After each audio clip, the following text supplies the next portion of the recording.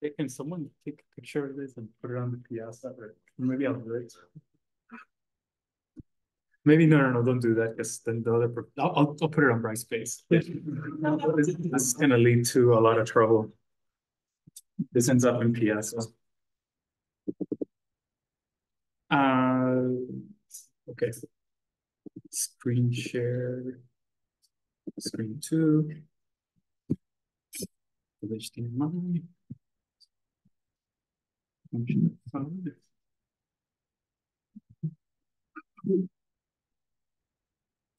So that's the breakdown of the exam in terms of like what you need to know. I think it's very clear on the exam prep. If it's not in here, it's not going to be in the exam. So really, um, if you need any of these formulas, like what is Q, what is well, maybe not HM, but what is omega low and omega high in the bandwidth, I'll give them to you if you need them. So don't memorize formulas basically. Uh, I mean HM you should just be able to derive. That's why I think that, but you should just know what they mean basically. Question? Yeah. I mean, we're gonna cover two things, and there's two questions, and I wonder like what the two questions are. Go ahead. The equation sheet is on Brightspace for exam. It's not. It'll be tomorrow. It'll be there tonight by midnight, I promise. Along with this thing. Okay, so just know the parameters. That's it. You need to know how to identify whether something is a low pass, high pass, or band pass. And either from like, if I show you this circuit and tell you kind of like plus minus V in, and then I say V out, should be able to tell me whether this is a band pass, high pass, low pass. Or if I give you H of S equals S over S plus one, you should be able to tell me whether this is a low pass or a band pass or high pass. If I give you, you should be able to tell me whether this is a low pass, band pass, or a high pass. I guess, does anyone know what this is? A low pass, high pass, or band pass? Yeah, it's a low pass. And then this would be well, a what? So how does the slope start? What's the response at zero, basically? Okay, so zero. And what's the response at infinity? Yeah, it's just one. So you do L'Hopital's. So you take the derivative of S, which is just one. You take the derivative of S plus one, which is one. And then, yeah. So it's just going to be one. Now for this one, how many zeros do you have at zero? So it's like S over S plus some number. So it's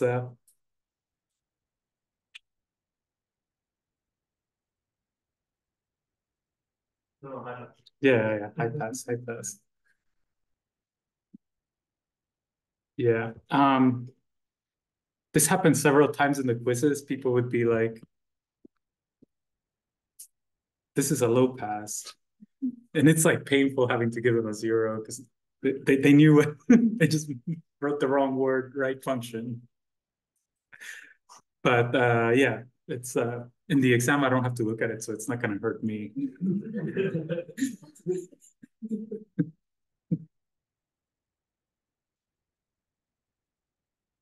Yeah, so just remember that if you have two of these poles here and then one zero, then what that means is that it's gonna basically be like wee, and then eventually it's gonna hit one pole, and then eventually it's gonna hit another.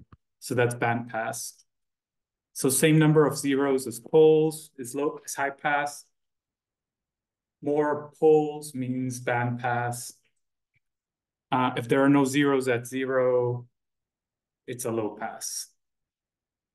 And then there's this thing called band stop, but we're not covering that.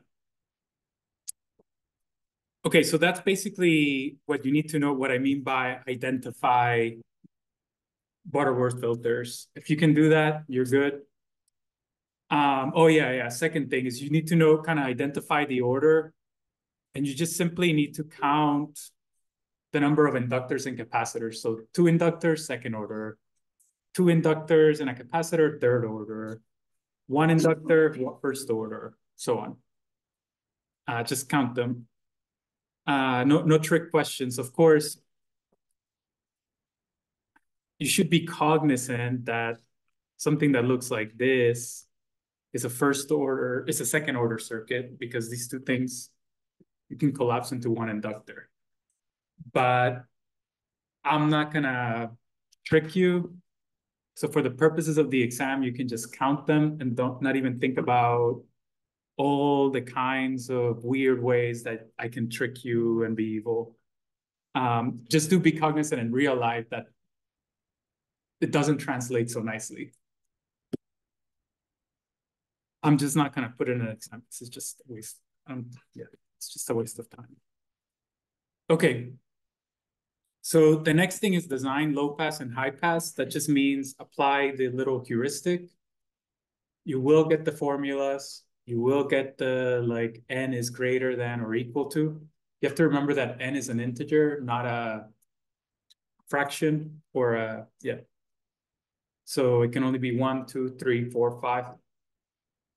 Additionally,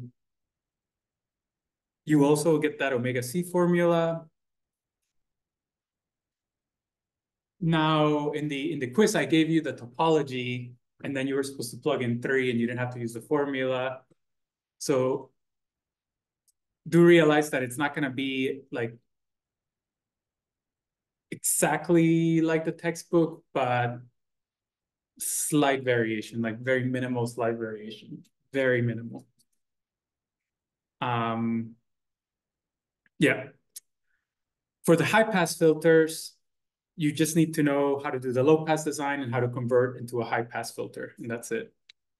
Yeah, so those are the two things. If you need this formula, 1 over omega p, what is it? 1 over omega p L equals C, and L equals 1 over omega p C. That's not going to be given to you in the exam. So yeah, this is one that you'll have to actually memorize. And I think you're going to need it. So, okay, so that's basically all of this for op amps. Just basically go through the slides. The textbook has a bunch of like formulas that they've derived, and just solve some problems, because it's just going to be a little triangle and a bunch of resistors and maybe some capacitors. But yeah, it's just going to be like, this is V in, find V in over V out, and then some kind of weird lumped element thing in between yeah. So it's just like an op amp wired in some kind of way, and just very straightforward question. So to answer that question, all you need to do is practice so that you get fast at solving op amp circuits, and you'll be fine.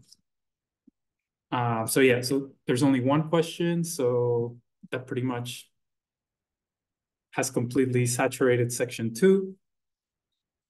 Now, section 2, again, or section 3 has actually 4 questions. Question 1 is it's supposed to be a confidence builder, so I wouldn't worry too much about that. So that's not the first question in the exam. Question 4 is pretty much having to do with Wednesday's lecture. If you understood basically from looking at this graph, what kind of MOSFET it is, or this graph, or from this graph, or whatever. Yeah, all of those. So this would be VGS, and then this is ID, and then VGS and ID. If you can basically identify the transistor from the plot, that's another MOS question that you will be good with. And then the other two MOS questions are basically Friday's lecture. So yeah, so that's basically it. Okay, we haven't spent much time. That's good. Okay, so questions up to this point, I guess. What do you want me to do? You want me to go over this kind of stuff and then go to the questions, or? Okay, I'll go over it again. Yeah, so basically high pass filters have zero response when the omega is zero. You don't really need a limit here. You can just say h of j0 equals 0. Same thing here, h of j0 does not equal 0. So they have zero response for zero frequency and non-zero response for infinite frequency. If a circuit satisfies that, then it's automatically considered a high-pass filter. That's why we just basically, if we see a circuit topology, we don't even need to evaluate the transfer function. We can just say, well, a capacitor at zero frequency behaves as an open, and then use that to figure out what the voltage is. And then we can look at how the lumped element behaves at infinite frequency, which in this case, a capacitor behaves as a short. Then we realize that there's 0 volts out. And so to determine whether any of these is being satisfied, all we have to do is just look at the two edge cases, and then we're good to go. If we're not given a circuit and we're given a transfer function, then we actually have to go to these definitions. So we simply plug in 0 on the frequency response, and then if we don't get 0, then that means that it's either a low pass basically at that point. If we get 0, then it's either high pass or band pass. Then we look at how it behaves as omega goes to infinity. And then based on that, we can, if it's non-zero, then it's high pass, and if it's 0, then it's a band pass. Yeah, so those are kind of the two main ways we went over in class. There's a third way using zeros and poles. So if there's no zeros, it's a low pass. Or if there's no zeros at 0, it's a low pass. If there is a 0 at 0, then you have to count the number of poles. If there's the same number of zeros as poles, so here there would be 1 and 1, that's a high pass. If I put another 0 and then another pole, it's still a high pass. The moment the number of x's exceeds the number of zeros, it's a band pass. That's it. Logically, you can think about it from when you were plotting these frequency responses, you have to realize that the plot, because there's a 0 at 0, starts at 0. And then every time there's a plot, there is a pole, the derivative is going to decrease. In order to go from a positive derivative to a negative derivative at the end, you got to have more poles than zeros. And so if you have the same number of poles and zeros, at the very end, you're just going to have a flat derivative, which is a high-pass filter. That's kind of the reason why you just need to count the poles and zeros. Okay, so those are the three ways. There's not much else I can throw at you to test whether you know what a low pass, high pass, or band pass is. I guess I could show you these plots. That's a fourth way. So if I show you any of these plots, you should know. which one it is. Okay, so here though, for the bandpass, what is clear, but it's very critical that you know that HM is where the bandpass response reaches the maximum. Omega M is the corresponding frequency. Omega high is the frequency at which it falls by 3 dB, or the signal falls by 1 over the square root of 2 on the right-hand side. And then omega low is where that happens on the left-hand side, or at the lower end of the frequency spectrum. Additionally, you should know that the bandwidth is actually the difference or the distance between omega high and omega low. If you know those things, I think you'll be somewhat good. So you need to understand this plot. Additionally, you should ideally know how to derive HM from either of these circuits. And if you're given something in this form, well, I'll if you need this formula, I'll give it to you, but you should basically also understand you should know how to extract these values from the formulas, basically. I'm just gonna leave it at that. Okay. Low pass filter design.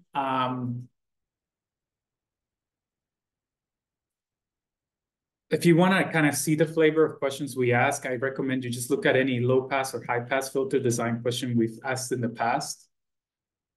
They all have very similar flavor. So I think any practice exam question is very good practice. You need to know how to use this formula to get this number. If you're given a list of these circuits, you should be able to figure out which one will work for a given set of specs. So basically, if I get that Nmin has to be 1.7, that means that these 4 will work. If I get that Nmin is equal to 2.3, that means that these 2 will work. Once you, if you're given these base circuits, you should be able to now figure out by how much you need to rescale, or what omega C is, and how to rescale the circuit to get your design. Of course, this is ambiguous, right? Because it's going to give you a range from, you can pick any number between whatever this value is and whatever this value is. So most likely in an exam, I'm going to have to either tell you choose the minimum possible omega C, which means you choose the smallest one, or choose the maximum possible omega C, which means you choose the biggest one. Because I have to make the exam deterministic. You can't just, yeah. It's not the it's not the Wild West. So just in real life, of course, you have some leeway on how to choose this omega C, but in the exam, I'm gonna have to tell you either choose this one or choose that one. So, but it's not gonna be anything different. It's gonna be very, if you understand this process, you're good. Okay, here. So at this point, I'm just operating under the assumption you know how to design a low pass filter. So you just have to know how to change your high pass filter parameters into the equivalent low pass filter design parameters. And effectively, all you have to do is replace omega S with capital omega S, which is just little omega p divided by omega S. And then omega p gets replaced by omega p over omega S, which is just basically 1. And then the omega cutoff you're going to find, the capital omega cutoff, is just going to be omega p over omega C. Once you have these omegas, you just have to remember that you're just going to design a low pass filter with these as the pass band and stop band and cutoff frequencies. Then once you have your design, once you have a design coming out of this is critical, you should know how to convert it into a high pass filter design. So effectively, you're just going to take whatever you get from here and apply it. So do realize that the exam has limited time. There's a lot of arithmetic and a lot of things that could go wrong. So I might either tell you, find capital omega C. Or I might tell you, I might give you the circuit and I might tell you, find the high pass filter design. Or I might just ask you to give me what the new parameter values are for the equivalent low pass filter design. So yeah, so if you know how to do every step, you're going to be good, but do realize that you're going to be given some intermediary step and you're going to be asked to take it to the next step. So you might be given step 2 and asked to go to step 3, or step 3, go to step 4, step 1, go to step 2, and yeah. And then you turn around and then you do the hokey hokey. I don't know. Just I'm not big on American music, so I don't know.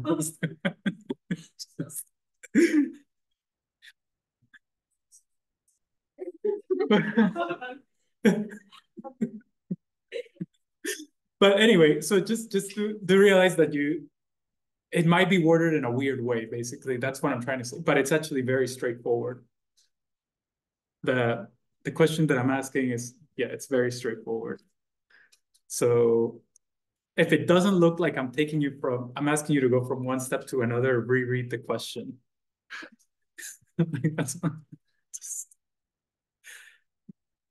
Yeah, like I said, operational amplifiers, I would highly recommend that you go home, you basically practice applying these two relationships, which is that whatever this voltage is the same as this voltage, and that no current flows through here. So what that means is that since this node has Vn, this node has to have Vn, then at that point I can apply KCl, and then there's three branches coming out of this node, but this branch gets no current, and so there's only 2 real branches, so I can just be like Bn minus 0 over Rn, Rf, plus Vn minus Vout over Rf equals 0. And then you just basically solve for Vout over Vn. And that's it. Yeah. This is like a cat. The exam question is like a tiger.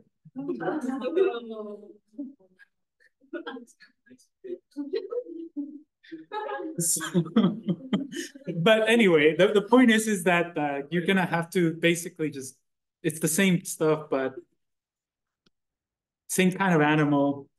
One's a little wilder. It's just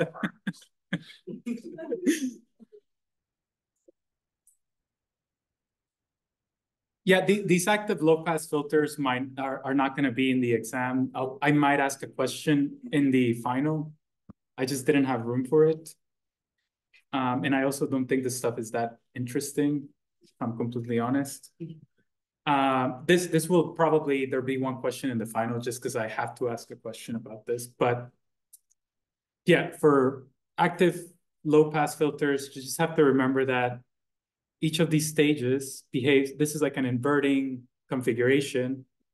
So you have basically Z out over Z in is the gain. Where's the C out over C in? Oh, I'm gonna have to actually do this by hand. So this is C out, this is C in, and then you just basically say that the 0 minus V in over Z in plus 0 minus V out over Z out is equal to, okay, so now you get that V out is equal to Z out over Z in negative. So all this transfer function is just actually the ratio of the equivalent impedances of these two. So what is it? The V out. And so as a result, all you have to do is choose your RO, CO, RI, CI to give you whatever pole or zero you would like. So if you want a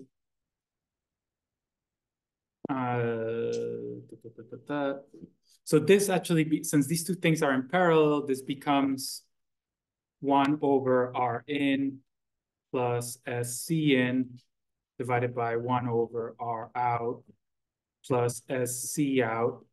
So if you want like a transfer function that's 1 over S plus 1, then you just simply choose Rn to be 1, Cn to be 0, R out to be 1, and C out to be 1. If you want S plus 3, you just replace R out with 1/3 ohm.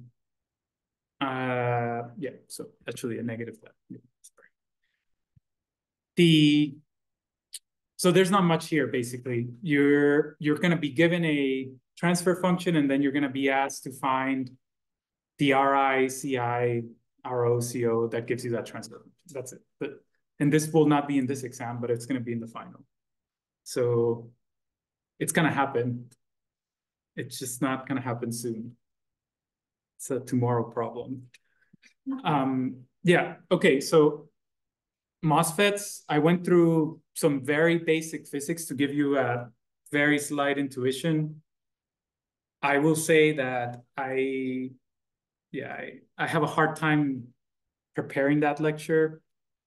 I put an 8-minute video on YouTube that probably does a much better job than I would have done in class. So if you're interested in getting better intuition as to the inner workings of MOSFETs, just watch the little cartoon video. For the exam though, okay, question 1, I'm not going to give you any hints, but seriously, like, yeah, I know there's going to be 1 or 2 people that get it wrong, but it's okay. So you need to basically know these symbols and what they mean. So if I give you a circuit, you need to know that this arrow tells you in what direction ID is defined. And this arrow tells you that ID is defined. Note that here, which the textbook does this, which I'm not a big fan of, they flip the orientation of the circuit symbol so that the source is now on top. Do realize that for the PMOS and the NMOS, positive ID is defined in a different polarity, even though if it's going up to down in the slide always. In this case, it goes from the drain to the source. In the PMOS, it goes from the source to the drain. So positive means in the direction of that arrow, and the direction of that arrow is defined by the type. So please make sure that you keep a note of that ID positive is defined in this direction. So your circuit symbol tells you what is the positive ID. Otherwise, these equations don't work, basically. And the reason you flip the polarity of ID when you go from PMOS to NMOS is so that you can use the same equation for both PMOS and NMOS when you calculate ID. So it's more of a matter of practicality. What else is there here? Yeah, so this terminal, so when you see this, when you see a MOSFET in a circuit, you're not gonna see these labels. And you just gotta know that the arrow tells you where the S is. So you should know that the arrow tells you where the S is. And then the direction of the arrow tells you whether it's NMOS or PMOS. So if it's pointing in to the gate, it's a PMOS. If it's pointing out of the gate, it's an NMOS, or away from the gate. Additionally, if you have a thick channel, it's normally on, so it's depletion.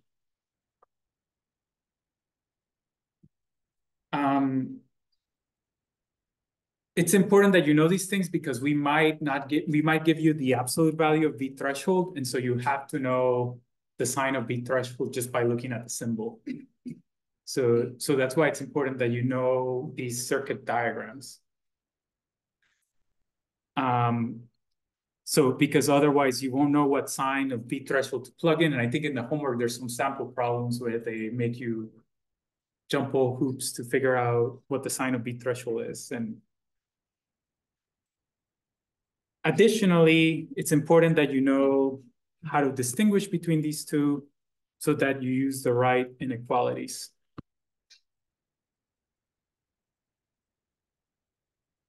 Okay, questions up to now?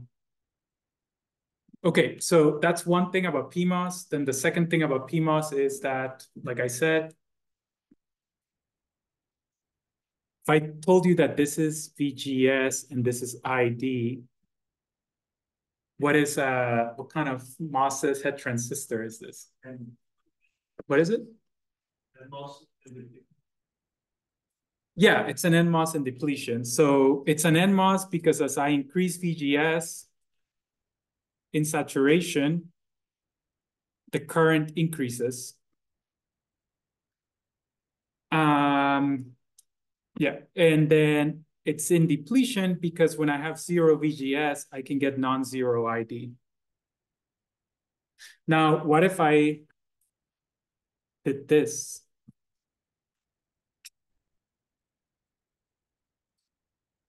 Yeah, so now it's an enhancement PMOS, and then this would be a depletion PMOS.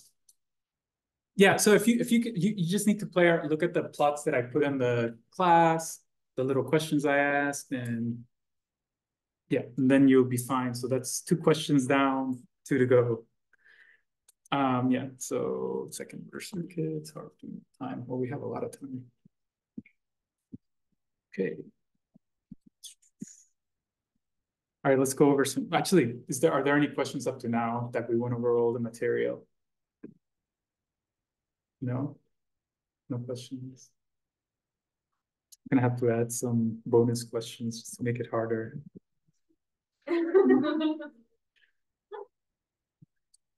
Okay, transfer function for the assuming L and B. Okay, assuming L equals 1, what is CR bandwidth quality factor? So if I showed you this plot, how do you know what R is? Yeah, okay, so the peak occurs at resonance, and when the effective impedance of these two things in parallel is 0. And so the peak voltage should be I times R. And so the peak is actually R. So now R equals 5 ohms. Cool, so now we know R. And then additionally, what does omega max tell us?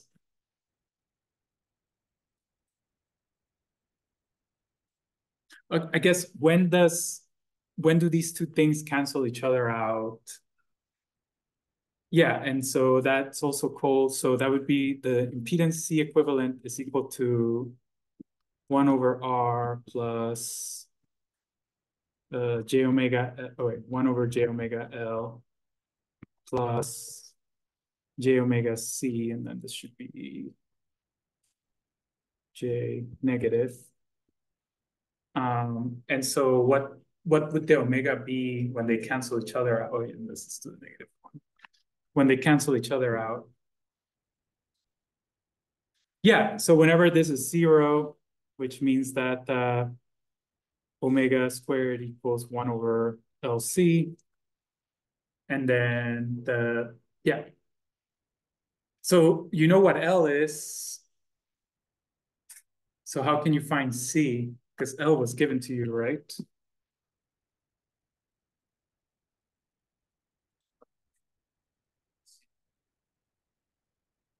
Yeah, exactly. So here you can just plug in 1, and then you know your omega max, so you just plug in 2, and so that's 4. And then C becomes 1/4. What else is there? Okay, so now we got to find the bandwidth. So what's 5 over the square root of 2?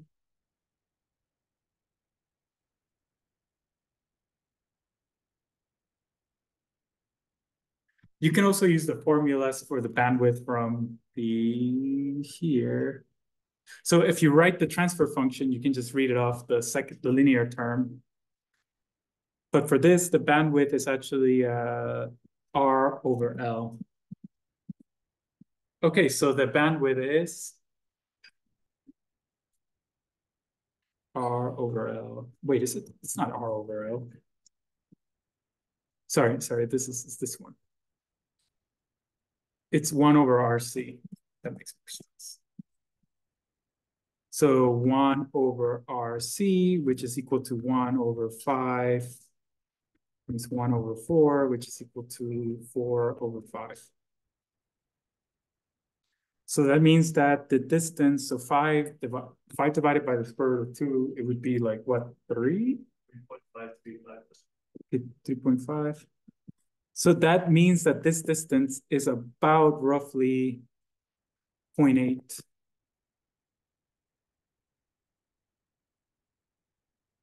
Yeah, and I mean, it looks like 1, but I probably drew it too low. But so this is what the bandwidth signifies. Yeah.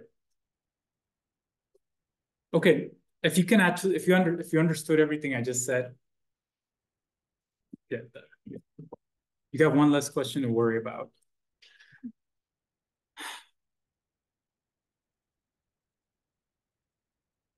Find the frequency response of the parallel. So now scale the response in the bottom. Okay, if I want to get this response from this circuit, what do I have to do to it?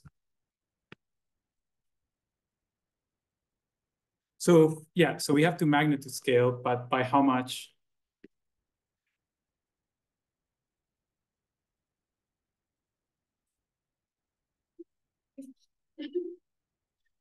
No, it is then. Yeah. So because the units of this is impedance. Is it?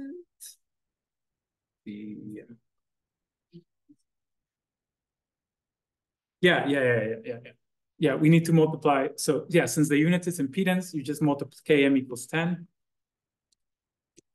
And because now we want 10 times higher of a response. Cool. Now, how do we figure out how to frequency scale? So remember, we have h of j omega is going to become h of j omega over kf. Okay?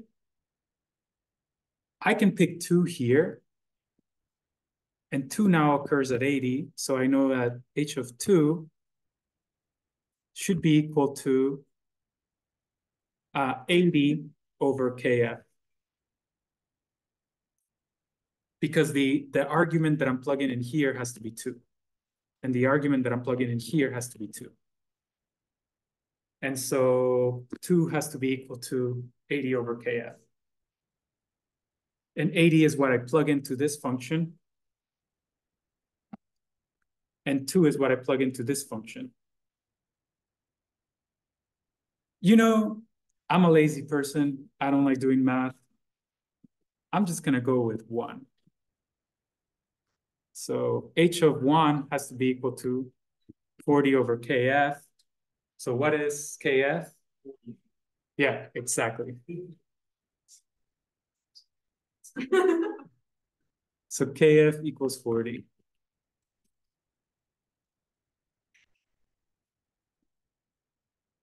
All right, so now that you know these two, how do you find L? Yeah, so L equals Km over Kf times L mu. So it's basically 10 over 40, so 1 over 4. And then C is going to be C over Km Kf, which is equal to, whoa, 1/4, 40th, 1/40th squared. Yeah. And then, yeah, and then for R, what do you have to do for R? Yeah, so you just multiply by Km. So Km times R, which is equal to 5 times 10, so it's just 40.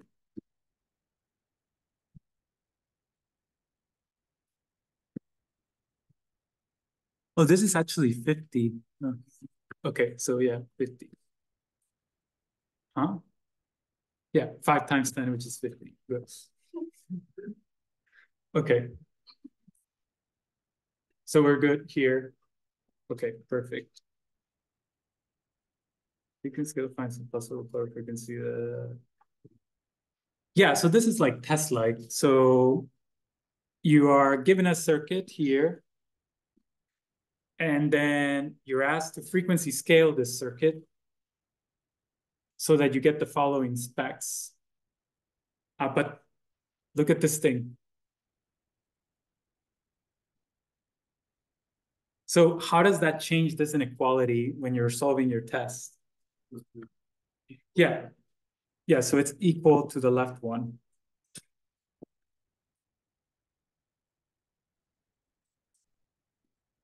Yeah, so now all you got to do is just basically take this number, plug it in for here, take A max, plug it in here, take this number, plug it in here, take A min, plug it in here.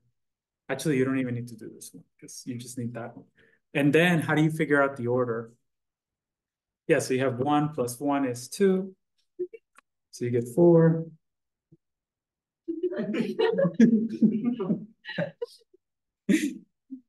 Yeah, yeah.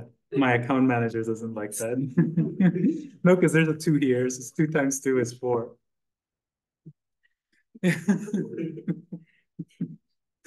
Yeah, so okay, so once you get those numbers, you got your omega C. But see, like here, you didn't have to calculate it in min because I gave you the low pass filter. So as you see, you only have to take it from step 2 to 3, not from the raw values to 2 or whatever.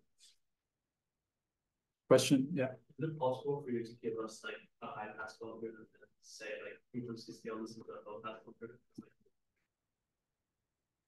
Everything's possible because you haven't received the exam. It's like quantum theory. It's both death and alive. So.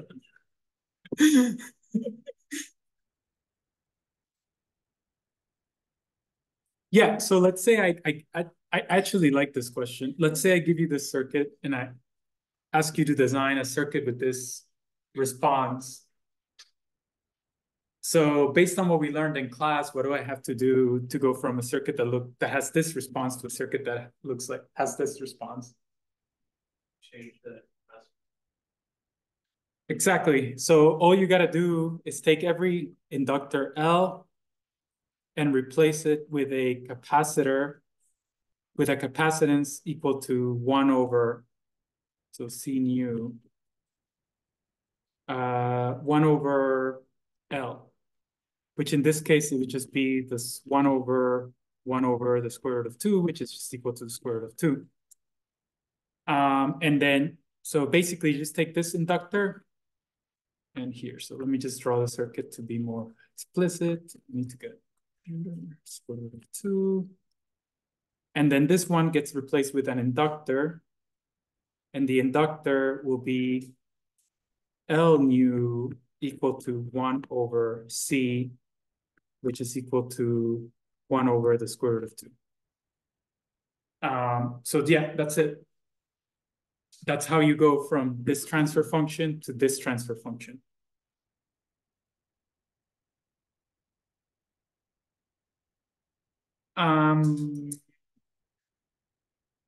Let's say I'm an evil person and I decide to make this omega p over omega, what would change?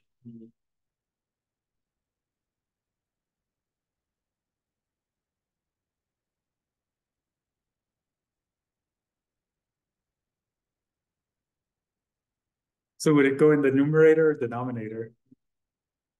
No. Denominator. Yeah, it goes in the denominator. So without you changing it, you're just saying omega p equals 1 from the second function? Yeah, basically.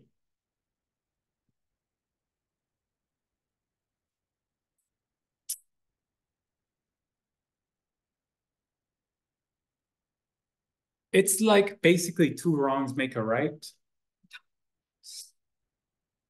Like here, I'll go through the process with you. So we need this thing in the numerator, right? So we're gonna frequency scale this thing by kf equal to 1 over omega p, so that then it becomes 1 over the square root of 1 squared plus omega p omega to the fourth. And then we do what is it? A low, what is it? A low pass to high pass conversion, so that we replace every omega with 1 over omega, so that now we go to 1 over the square root of 1 squared plus omega p over omega to the fourth. So let's see what happens to the actual circuit components. Well, L goes to become omega p times L, going from the kf equal to 1 over omega p. C goes to omega p times C, because the frequency factor is 1 over. And then in the low pass to high pass, then it becomes 1 over omega p L equals C, and 1 over omega p C equals L. Does that make sense? It's like plain lights out. So you basically like first do the little thing, you get your omega p. Now you gotta get this omega in the numerator. So you do another conversion and now you got what you wanted. Anyway, if you're not confused right now, you're good. If you weren't confused before, you're good. Okay. Is anyone, go ahead. Yeah. So shouldn't you be frequency scaling it kf like omega p, so it becomes like omega over omega p? Because remember that you replace every omega with omega over kf. Yeah, so when you replace it with omega over kf, right, that becomes your new omega. And then when you replace the inductors with capacitors, it becomes 1 over your new omega, which is omega over kf. So that it becomes like omega p over omega. Okay, you can think about it in two ways. Either you frequency scale the low pass filter by this, or you frequency scale the high pass filter by kf equals omega p.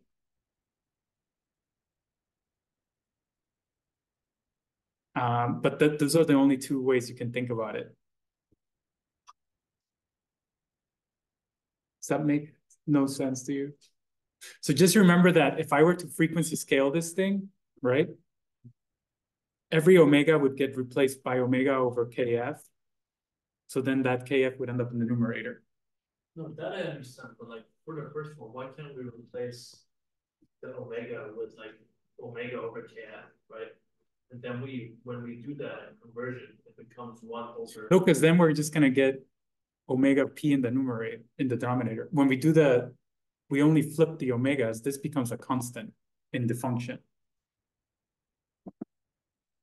That's not a parameter, that's just a constant. So it stays at the, so when we need to make sure that it's already in the right position here, because the only thing that changes whenever we do these tricks is wherever there's an omega, The omega p is not a variable, it's just a number.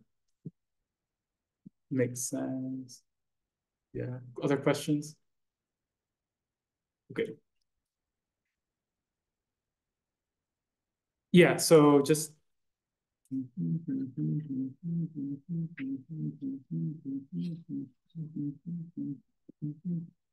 okay, yeah. Yeah, so what's the what would you plug in here for omega p if you were given this? Yeah, 100, exactly. Okay, that's good.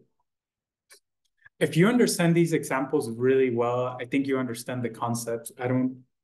These are actually really good questions, the ones that I'm asking. Yeah. The low pass filter, find the HW. Yeah, so this is kind of an interesting question that you might want to practice with.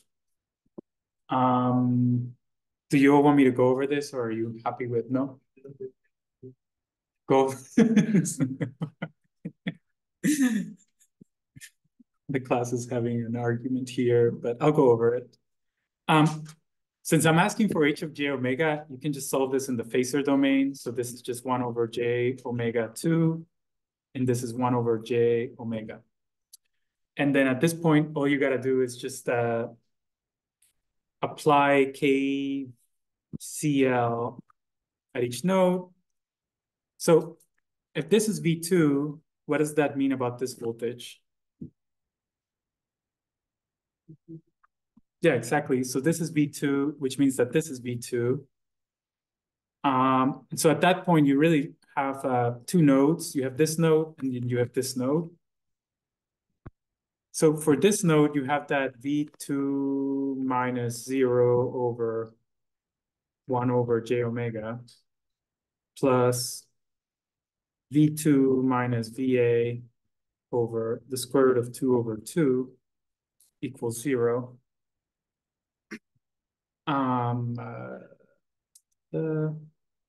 And then now you can do another kind of equation for this node. So now you have VA minus V2 over the square root of 2 over 2 plus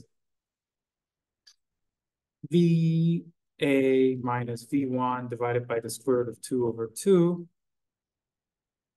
plus VA minus V2 over 1 over j omega 2. That should all sum up to 0. And now your goal is to basically get rid of all the VAs to find the ratio of V1 and V2. So you can basically take this equation here and solve for VA in terms of V2, and then back substitute it for VA here and here and here. And then after a lot of, you're gonna get the answer basically. And apparently the answer is this. I'm not gonna go over it because I just think at this point it's just algebra. You have two equations, two unknowns. I will say going through this exercise is a good practice because the op-amp question, like this is very basic. Where it's gonna get you is that it has a lot of steps. And you need to kind of do it a lot so you develop like the muscle memory and it just becomes boom, boom, boom, boom, bah. Like, like if you, yeah, but you just need to do it a lot. That's like the only way it's gonna happen. Like the theory is very basic, right? You just kind of go through the notes and then you write out all the terms and then you have this mess and then you're like, what do I combine? But to know what do you combine, you have to just do it and do it and do it and do it. Yeah. Okay, let's just skip this one. Yeah, all of these are really good practice examples. I've already asked these questions. Negatives.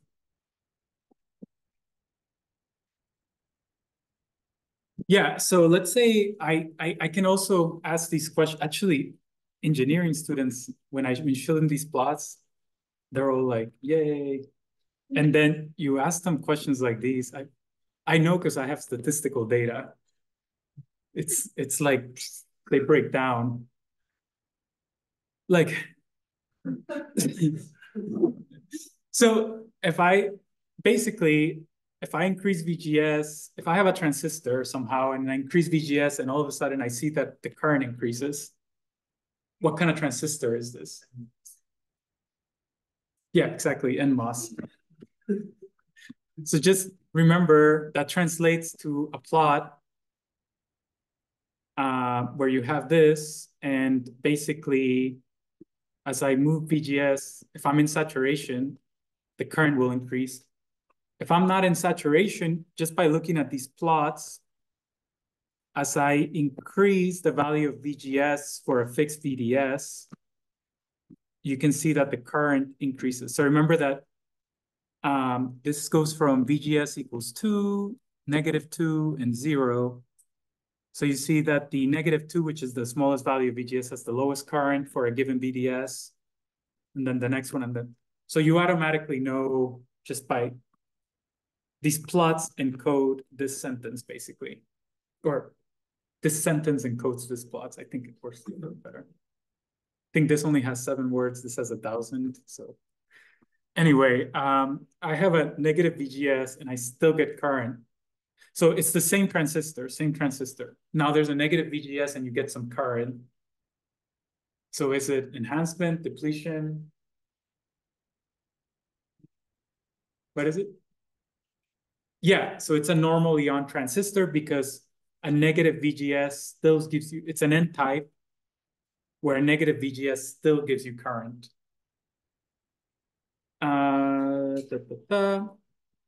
Well, this should be decreased, not decrease. Okay. I decrease VGS and the current increases. So now that would be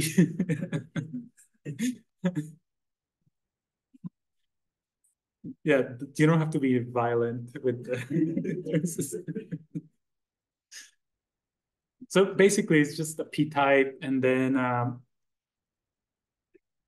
so now if you have a VGS of 1 and you do not get current, what does that mean? What kind of transistor is this?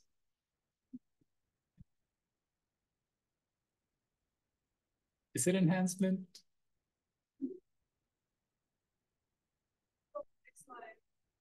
What? So just remember the inequalities are reversed. So effectively in P world, positive means negative. And so this actually does not give you enough information. Actually, it says enhancement. What? Wait, I have VGS equals 1 volt and do not get current. Oh.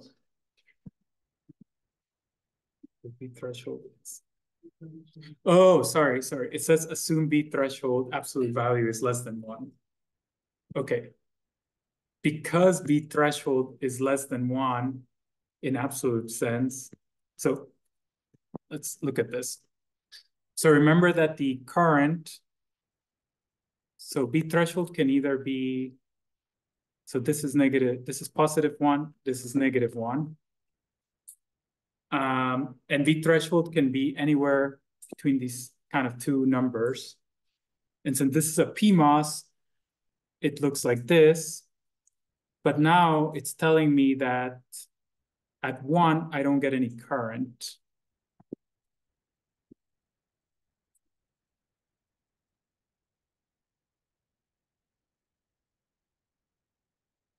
Yeah, I don't know. This is a typo. Yeah, this just don't pay attention to this question. But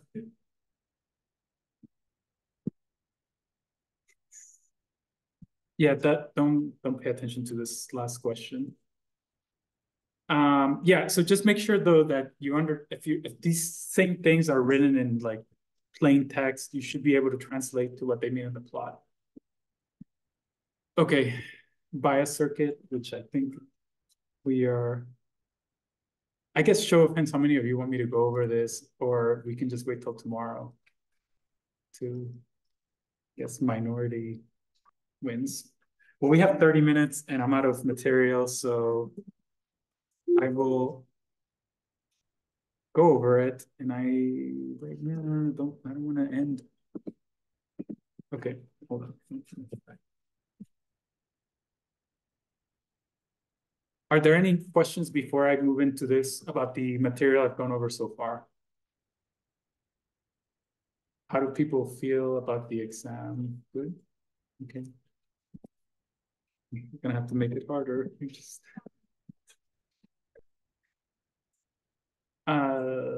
okay. So first of all, the strategy that we're gonna adopt for analyzing MOSFET circuits is we're always going to assume that the circuit is in saturation. So that's step one. Assume saturation. We will solve the circuit, and then we will check whether we are in saturation or not. If we're not, then we will assume that we're in triode, solve the circuit again, and then check to see if we're in triode region, and if we're not, then that means the circuit isn't cut off, and the ID is 0. For the exam, you can just assume the circuit is in saturation, and it will be in saturation. In the homework, there's some examples where it isn't. Okay, so now let's analyze the circuit, and it actually is not as hard as you would think. So one approach that I almost always have taken is just to use Ohm's law as much as possible to analyze these circuits. So basically, what is VG? So first of all, how much current goes into this gate terminal? Wait, actually, we haven't talked about that. So the gate has 0 current going into it. So you see this little gap here? That means it's like an open circuit. Actually, towards the end of class, we'll actually see how the gate actually behaves like a capacitor. But we're assuming that the frequency, actually, we're doing DC analysis, so the frequency is 0. So this gate behaves like an open. So we basically have 0 current going this way, which means that whatever current flows through here is the same as the current that flows through here. And what is another name of this like circuit on the left? Yeah, so it's just a voltage divider. So that means that VG equals the voltage at the top minus the voltage at the bottom divided by the total resistance. So 500 plus RG, or 300 plus RG2 plus RG2, and then times RG2.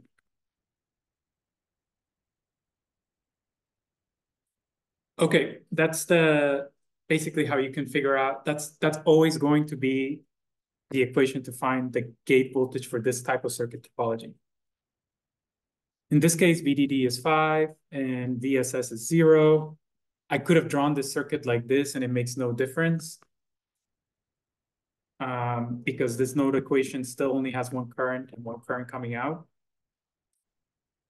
So sometimes in the book, they draw the circuit like this. No, this is the same circuit. Okay.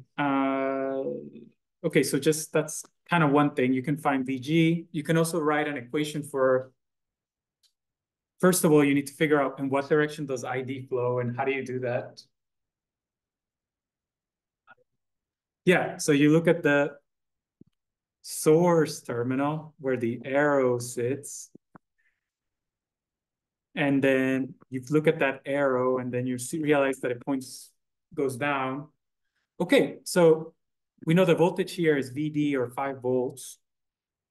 So what's the voltage here? Well, and then we also know that ID flows through here and ID flows through here. Yeah, so basically you have VD is equal to oh, VDD minus the voltage drop, IDRD. And then using the same kind of logic, what is VS? Zero. The RS is zero. Oh, yeah. Okay, sure. Yeah, it's 0. But it's also what is it? VS is actually equal to what is it? SS. VSS plus ID RS. So the voltage here is VSS, and from here to here, because it's in the opposite, you just add ID times RS. From these three equations, you can figure out what VDS is by taking this equation, subtracting it from this equation. You can figure out what VGS is by taking this equation, subtracting it from this equation. Once you have these three equations, you add to it the equation for saturation, and then you have everything you need to solve this problem. At this point, you don't even need to look at the circuit anymore. Okay, now let's actually read the question, what it's actually asking after. Okay, so it's asking what is IG? Well, IG is 0. In what direction does current flow? Well, we already answered that.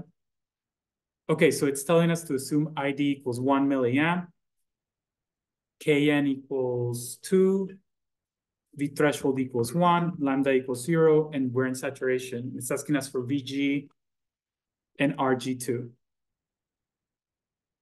Okay, so we're in saturation. So what is ID? So that's equal to Kn over 2 Vg minus Vs minus V threshold squared. Okay, that's a formula that you will get in the exam. It's the saturation formula. Of course, Vg minus Vs is really just VGS. So I just wrote it in this form because we have this thing here and we have this thing here. And I wrote it in equation form, but this is really 0. And this is 0, so Vs is actually 0. So what is Vs? Yeah, so it's just, you plug in 0 here. We said Rs was 0, so 0 plus 0 is 0, so 0. We have V threshold, which equals 1.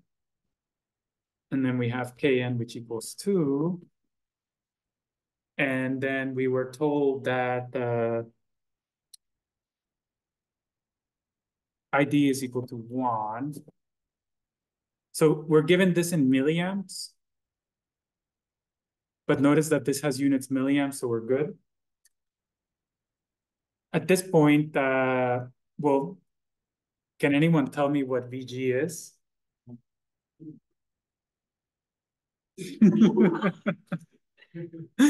Yeah, so 2 minus 1 gives you 1, 1 squared equals, why is it not equal to 0? It could be 0, right? 0 also works. Yeah, so if we plug in 2 here, remember that to be in saturation, first of all, to not be in cutoff, we need that VG S is greater than or equal to V threshold, which means that if V threshold is 1 and Vs is 0, that means that Vg has to be, cannot be -1, or sorry, cannot be 0. It's set to assume saturation, but what do we need for saturation?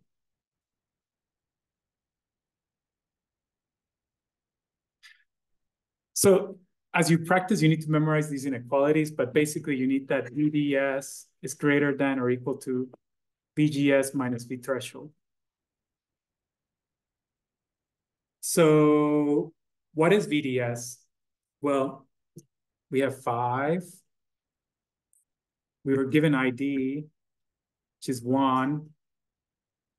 What is RD? Oh, it's asking us, the last question is, what is the maximum possible for RD? Oh, well, okay, so Okay, so to find the maximum value of RD, we actually need to put this back into the inequality and then solve for RD. The biggest RD that allows us to do this. But because remember that, but let's just VGS RD, maximum possible for ID. And yeah, so basically, you know VG, RG2 you can find from using this voltage divider. So if you need, what is it, 2 volts here, that means that this needs to be 200 because there's a 5-volt drop between the top and the bottom. Proportionality. Yeah, so that's basically it. So here you got the 2 volts, 300. And then now we're using the inequality that I wrote in the previous slide. And we have that VDS is equal to 5 minus IDRD. And then you can solve for RD to get that. RD has to be at most 4 kiloamps, 4 kilo ohms. This is a convoluted question because it's not asking you the straightforward thing, which is we give you the resistance values, we give you the voltage values, and then we ask you what ID is or what VDS is. But in general, the approach is the same. You will always, if you're ever stuck, these equations are always true. VSS. So where this is VSS, this is VDD. And from these equations, you can just basically take this equation, subtract from it this equation, and then you're going to get VGS. Take this equation, subtract from it this equation, you're going to get VDS. And then the final equation is, of course, given to you from the saturation condition. That will be all of the equations that you can get out of the circuit. And from those equations, you will always be able to find an answer. Yeah, so if you're able to write those 4 equations and solve them, you're good. Okay, assume saturation. This it's not going to be in the exam. This is for the final. This is the other circuit that we're going to go over tomorrow. I think I'm gonna actually let's go over the circuit since we have 20 minutes to burn. Okay, what is the region of what is the value of VG for this circuit? Yeah, so VG equals VD. And then what is VS for both of these transistors? Yeah, so it's just 0. So VS equals 0. So that means that VGS equals VDS. Now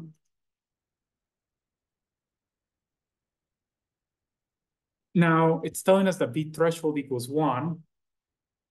So VGS minus V threshold minus 1, is that greater than or less than VDS?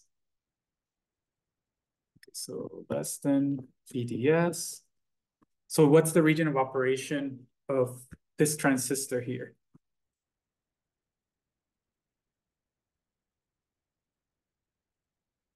Yeah, it's in saturation because basically VGS is less than V threshold. It could also be in cutoff, but then I gave you this extra information that tells you it's not.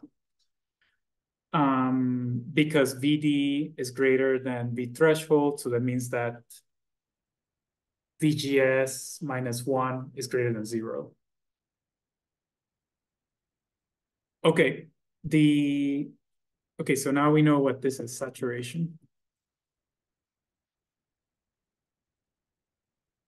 Okay, so if this circuit here is in saturation, and we're told that ID equals 1 amp, then what is 1 milliamp? Then what is the amount of current flowing through this branch? Sorry, what's R? Sorry. And what is VD? So what's our sorry? Okay. So you have 5 volts minus R times 1. So 5 volts minus R times 1 milliamp is equal to VD. And then you also have that ID is equal to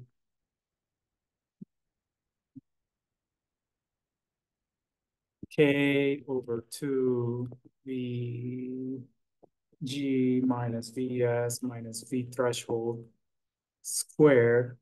So now I'm just going to plug in 1 here. And we have the VS is 0. And then we have VG is actually equal to VD.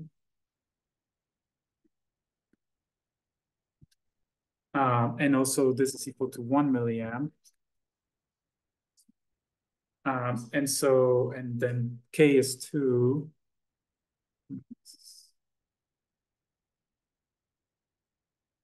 So now we can actually solve basically these two equations. So you can just plug this in for VD and then solve for R. And then you can figure out what R is.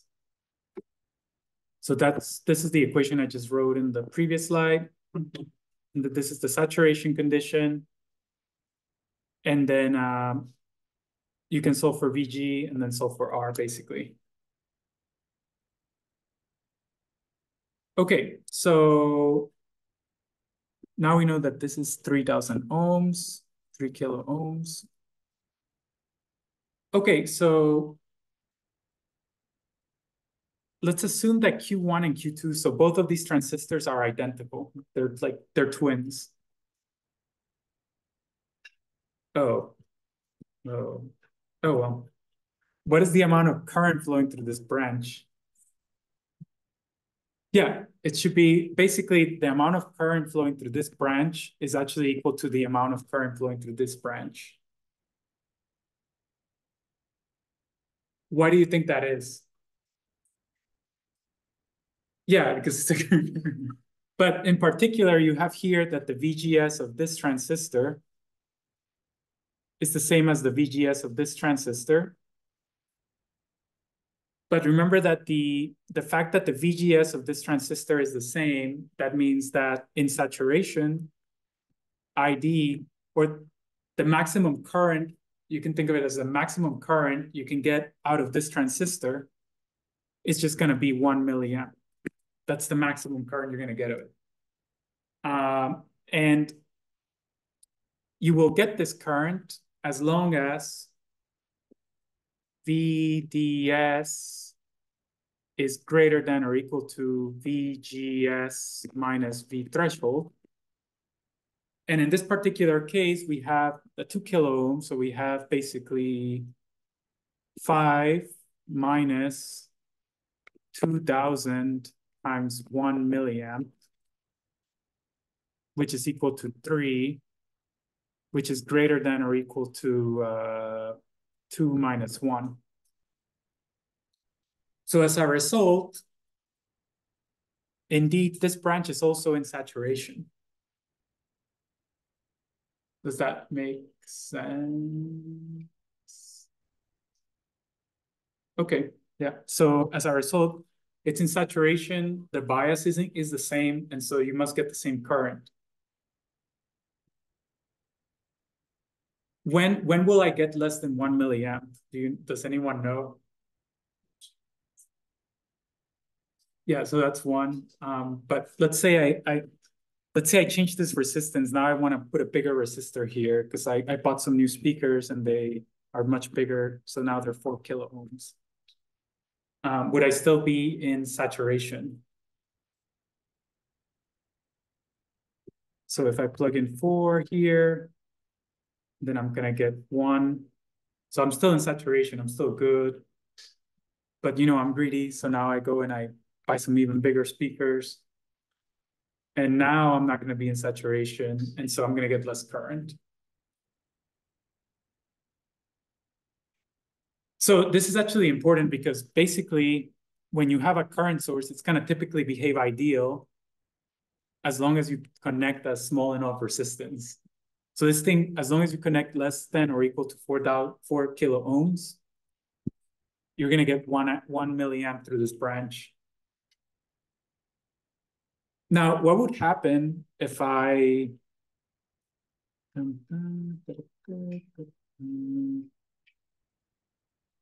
all of a sudden added another identical transistor to this thing?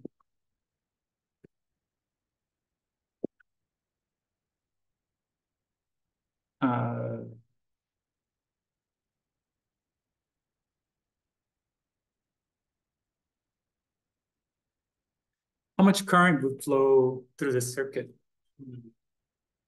Yeah, exactly, 2 milliamps. But wait. What do we have to check before we know that it's 2 milliamps? So we know the maximum absolute current that can flow. What do we have to check? Yeah, whether we're in saturation. So now we're back to our 2 kilo ohm resistor. So now we plug in 2 milliamps. Yeah, and we're in saturation, so we're good. Yeah. But now if I try to put on my big speakers, yeah, there's no party because I won't be in saturation. So then it won't be 2 milliamps. So you notice something really interesting here, that I can also like double my current source, but now I have to put a lower resistance to maintain that ideal behavior. So there's no free lunch, you know, this product IV, you're not going to magically increase it. Yeah. Tomorrow we're going to actually look at in more detail, in much more organized way, these circuits. But these are the two circuits that you need to understand for your exam.